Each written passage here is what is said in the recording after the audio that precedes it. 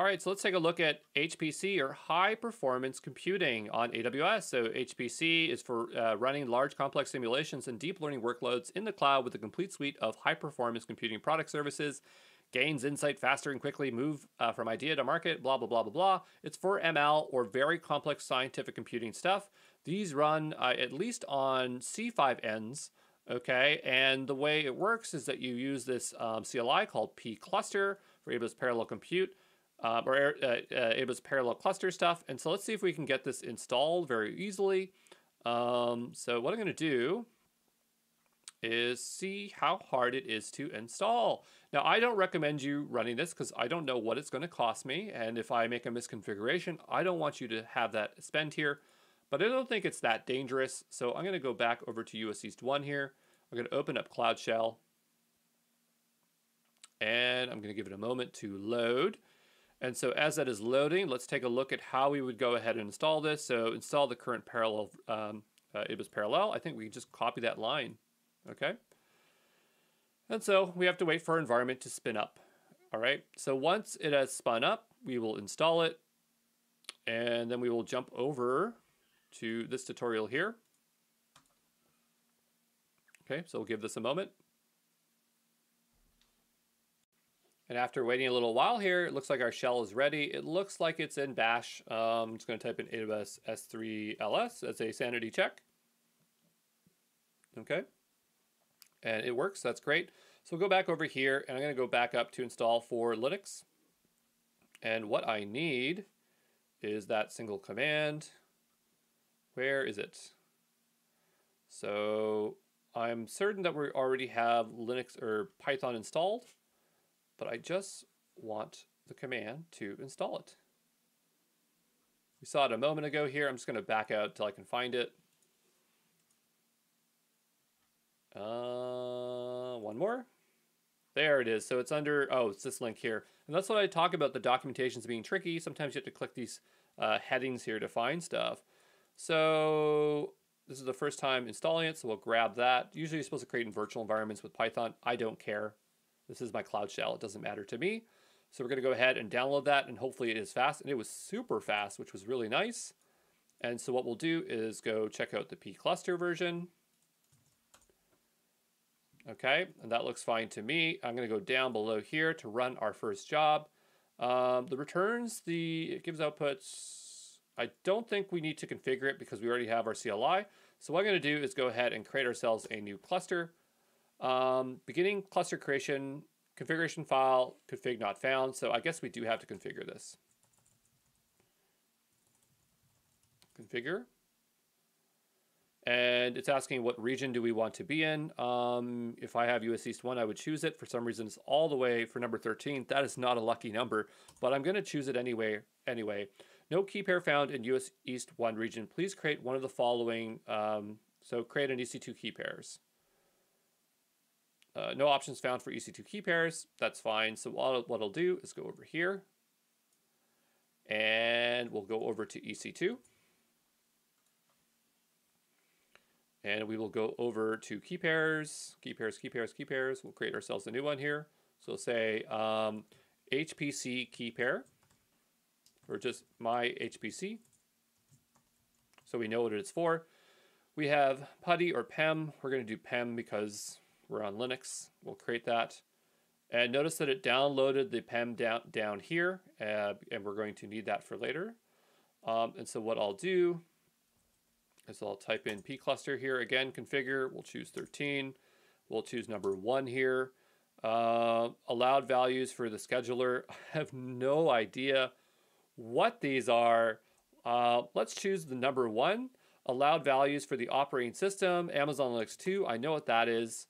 Minimum cluster size 1. Maximum cluster size 2. Head notice instance. Oh, T2 micro. You can do that? Yeah, let's do it. I didn't know we could do that. Enter. Compute type T2 micro. Sure.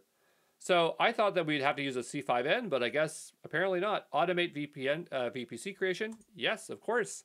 Network configuration. So allowed values for the network configuration. Head node in a public subnet and compute fleet in a private subnet. Head node and compute Yeah, we'll do it in the both, just to make our lives easier. I don't care. First one sounds more secure, of course. And so, oh, it's creating a CloudFormation stack. Wow, this is easy. I thought this was going to be super painful. Okay, so we'll go over here. We'll go take a look at what CloudFormation's doing. All right. Now, I don't care if we actually run a task on here, but it was just interesting to go through the process to see how hard it was. And we will go look at what resources are being created. So it's creating an internet gateway. So it's literally creating a isolate VPC for it, which is totally fine, I guess. It's creating a subnet. It's creating a route table. Refresh here. I'm not sure how much it wants to create here. It just looks like VPC. That's all it's creating. I thought maybe the EC2 instances would show up here, but maybe it's going to launch that on a need-be basis. Okay, so that's all created. Oh, now it's doing a VPC gateway. I think VPC gateways cost money. Let's go take a look here. VPC pricing. Yeah, there's a transfer fee, so just be careful about that. You know, again, you can just watch along here. You don't have to do it. Default route depends on public. So now it's creating EC2 route. I don't know what an AWS EC2 route is. I've never seen that before. Sometimes what we can do is go into EC2 and then take a look on the left-hand side. You see anything in here? If we don't know what it is, we just type in EC2 route, CloudFormation. Sometimes CloudFormation is great for figuring out what a component is. Not all components are represented in the AWS management console. So specify route in the route table. Oh, it's just a route. Okay. And we'll go back here. We'll refresh. So that is done. Is the stack done? Created complete. Good. We'll go back to our Cloud Shell. It says you can edit your configuration file or simply do etc. So now let's see if we can create the cluster. I assume this would create EC2 instances. So the job scheduler you are using is SGE. This is deprecated in future. Use parallel cluster. Well, should have told me. Okay. There is a new version of 3.0.1 parallel available. I don't understand because I just installed it, right? We'll go back to CloudFormation. We're just going to probably create nested stacks, which that's what I thought it would do. Nested stacks means that it's reliant. So there's one main one, and then there's children stack. So go here, see what resources it's creating. Oh, whole bunch of stuff. Wow. So many things. At SQSQ, SNS, network interface, a DynamoDB table. Yeah, you probably don't want to run this. You just want to watch me do it. And then we go into here. It's creating an EC2 volume, so that's going to be EBS. And then here we have a log group. I don't know why they separated those out. Didn't seem very necessary. We are waiting on the Elastic IP. That always takes forever, creating Elastic IP. Root instance profile, that is the IAM role for it. Oh, that didn't take too long. These take a long time. I never know why. Create a role, it's really easy, but attaching an IAM policy, you're always waiting for those. So I'm going to just stop it here. I'll be back in a second because I don't want to have to make you watch me stare at the screen here, okay? All right, so after a really, really long wait, and it always takes some time there, it finally created. I'm not sure what it's made. I mean, we generally saw over here in the outputs, but usually the cost that I'm worried about is whatever it's launching under EC2. It might not even have launched any servers here. We're going to take a look here and see if there's anything. So we have a master and a compute, and they're T2 micros. So seems pretty safe here. This compute is not running yet. So I'm assuming that this is like the machine that does the computing. And maybe if you had multiple machines here, like that would be the cluster, like would manage multiple computes. I'm not particularly sure, but let's just keep going through the tutorial and see what we can do. The next step is we need to get this PEM key in our Cloud Shell here. So this, I don't know where this is, but what I'm going to do is I'm going to move it to my desktop. I'm doing this off screen, by the way. So I'm moving it to my desktop, and then I'm just going to go and upload the file. Okay. And there it is. So we'll say open, and we'll say upload. And it's going to upload it here onto this machine. And I believe this is on like, I think this uses an EFS instance. Like if you're wondering where the storage for Cloud Shell is, if we go over here, I think it's EFS. Is it? I don't know where it is. Okay, maybe it's just maybe it's somewhere else. Okay, I can't remember where it is. But anyway, so now it's created the cluster. Can I hit enter here? Okay. Can I create a tab? Like if I quit this, is it going to kill it? It exited it, which is, I think it's fine. I don't think it stopped running. And so now if I do an ls, there's my key. And so we can go back to our instructions. We just have too many tabs open here.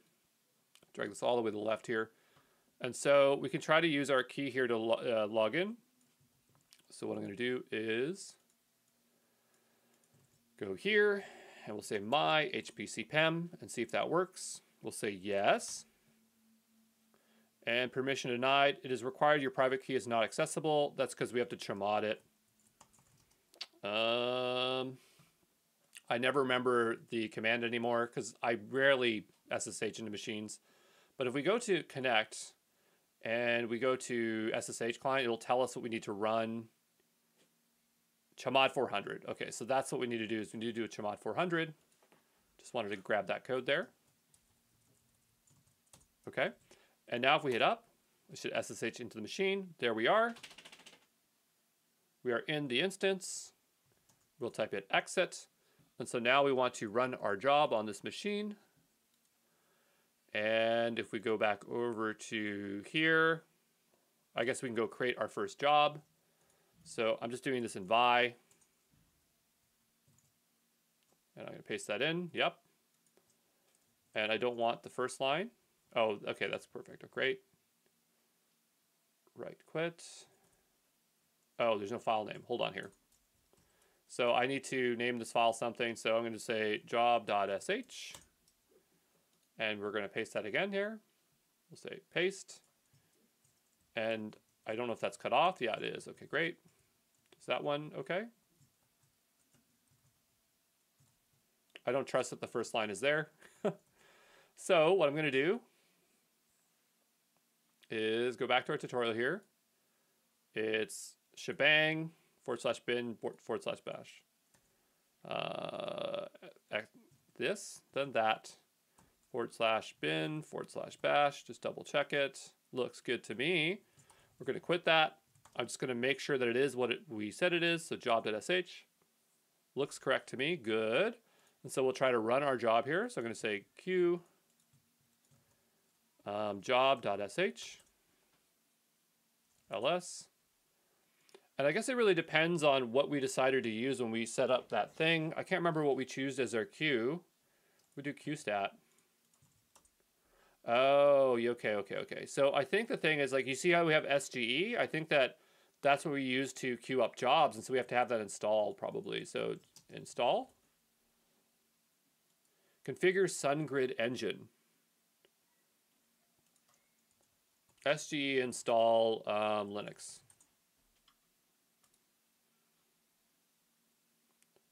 Oh boy, that looks like a lot of work. So I don't think we need to do anything further here, but as far as I understand, the idea is that you're choosing some kind of way to manage these. And so I'm not sure what qsub is. Let's just go look up what that is. What is qsub? Oh, that is the SunGrid engine. Okay, so how do we install that?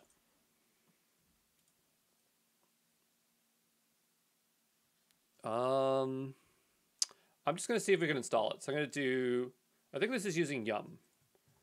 So if I do clear here, clear, yum install qsub. Let's see if I can do it. Sudo yum install qsub. No package available. Amazon Linux 2 qsub, because that's probably what we're running in Cloud Shell.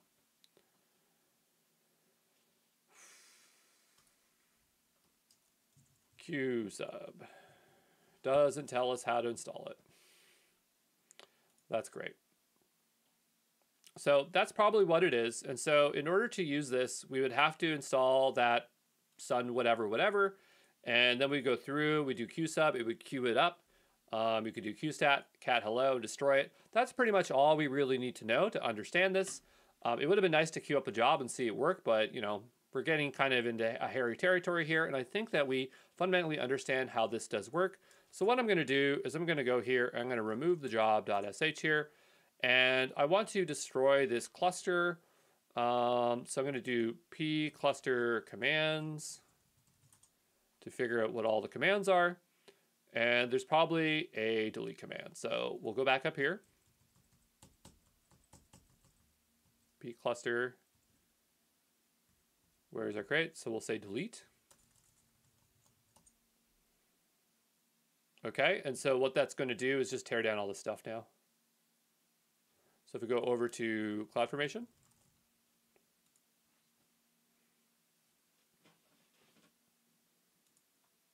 Okay, and it looks like it's destroying, so yeah, I'll see you here back in a bit when it's all destroyed, okay?